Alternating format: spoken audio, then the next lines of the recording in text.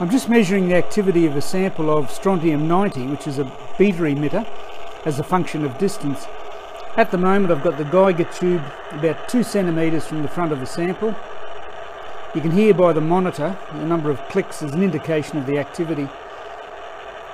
Now I'll move that away to 3 centimetres. You can hear it's decreasing. 4 centimetres. 5. 6. 7.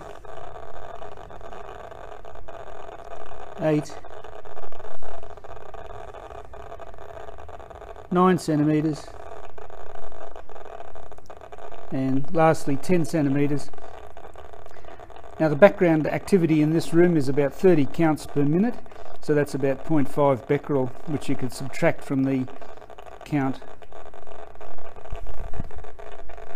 Now in this video I'm going to have a look at how to plot the data that we've collected from the activity versus distance demonstration. So in the first column here, column A, I've got the distance in centimetres. You can see it's 5, 6, 7 all the way through to 14 centimetres. Now I've converted that to metres in the next column, so I've just divided by 100. So 5 centimetres divided by 100 is 0.05 centimetres. So I've filled that all the way down. Now in the next column I've got the activity of the radioactive sample at that distance.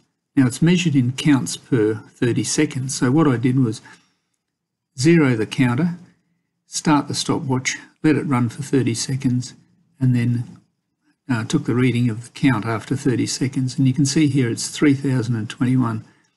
Then I repeated that when I had it at 6 centimetres, and it was 2086, and so on. Now you can see it's getting smaller, as you'd expect.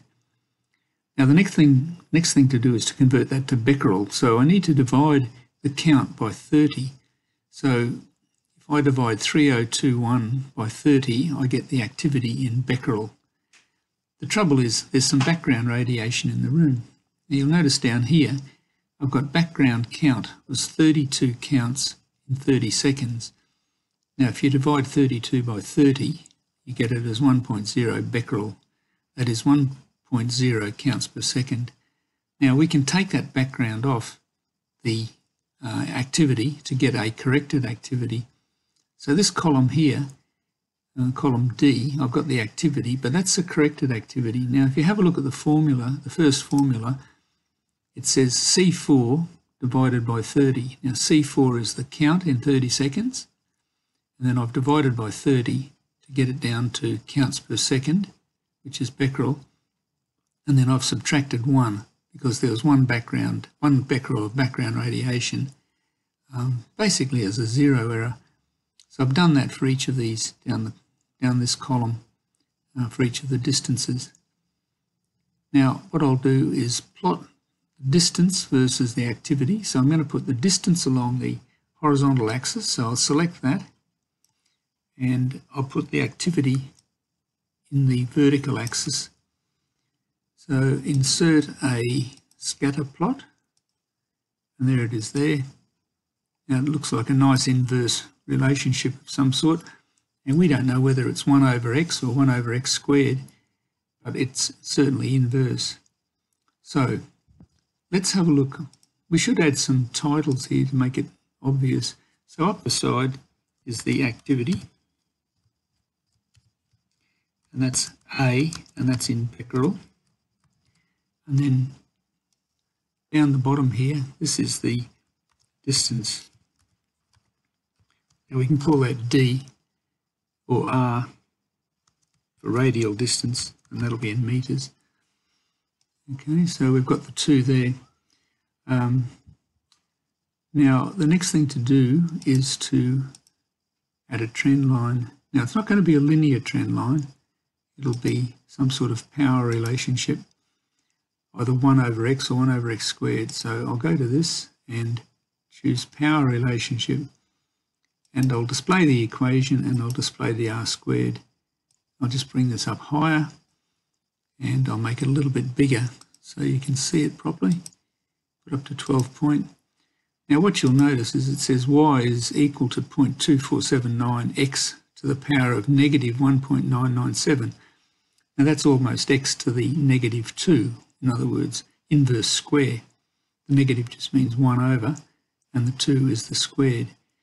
So to linearise that, what I'd have to do is plot the distance squared, 1 over the distance squared along the bottom, and activity up the side. So I've already calculated here 1 over distance squared.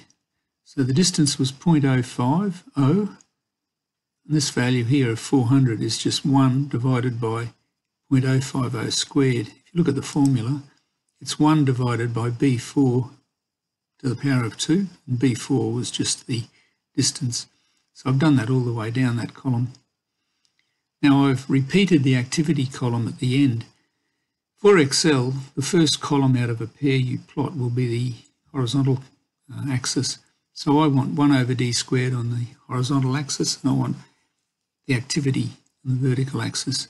So let's choose these two and insert a scatter plot. Now this time it should be linear because we've tried to linearise it. So what we'll do is, look, let's add some labels first because this will be important. So again, it's the activity A in becquerel up the side, and down the bottom it's going to be 1 over distance to the power of 2. Okay, now you can fix that up better than that later on. You can format it properly. Let's have a look at a trend line for this. Now it's going to be a linear trend line, so linear is okay. Let's have a look at getting some equations. Now display the equation on the chart, and what you'll see there, the equation, I'll just make it a bit bigger. We're going up to 12 point, and you'll see the equation is equal to 0.2495x. So that's the linear part, and there's the c-intercept, which is, or the intercept on the y-axis, minus 0.3. Now that's pretty small. Minus 0.3 is way down here. So in fact, it's so close. It should be 0 because at a 0 distance, 1 over 0 effectively is an infinite distance. So the activity at an infinite distance would be 0. Now what you can do is go back and make that 0. So I'll set the intercept as 0, and we'll still display the r squared. Now to show it going through the 0, let's make it go backwards by, you can see here it's 50. So 1 over d squared is 50 there, so let's go backwards 50.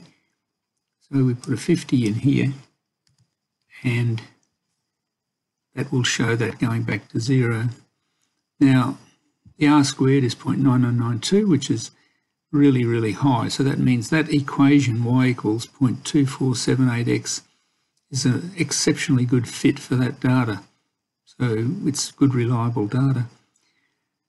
And what it's saying is that the relationship between activity and distance is activity equals 0.2478 over distance squared.